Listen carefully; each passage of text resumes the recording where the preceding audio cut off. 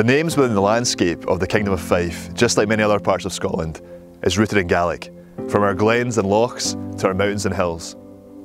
Here's what the names of the 9 highest hills in Fife mean and how they are connected to Gaelic.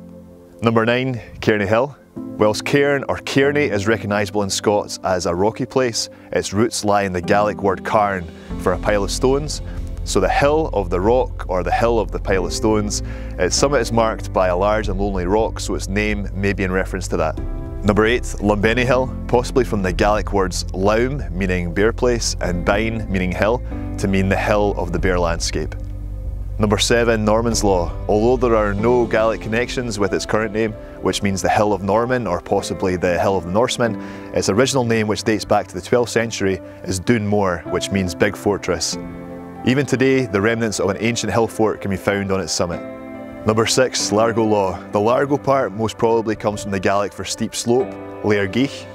For law, the Gaelic word for hand, lav, could also be used to mean hill, and in Eastern Gaelic dialects, the V sound in lav could sometimes be spoken as a W, which evolved into the Scots word law for hills across eastern Scotland, including Fife. Number 5, Benarty Hill. In Gaelic, Bain or Ben means hill, and Art means high, so Ben Art means the high hill. Number 4, Salin Hill. Sol comes from the Gaelic for barn, or Sol Inn.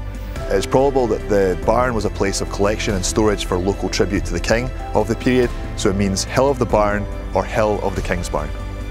Knock Hill, one of the easiest translations. Knock in Gaelic means hill, and over time, when it was possibly anglicised, Knock became Knock, and the hill was then added. So Knock Hill means hill hill. And finally, the 2 highest hills in Fife, East and West Lomond. They most likely came from an ancient language used by the Picts to mean beacon or the Beacon Hills. Alternatively, it could come from the Gaelic words laum to mean bare, added to monig meaning hill. Whatever the meaning, the Lomond Hills almost certainly have the same origin as the iconic Munro, Ben Lomond.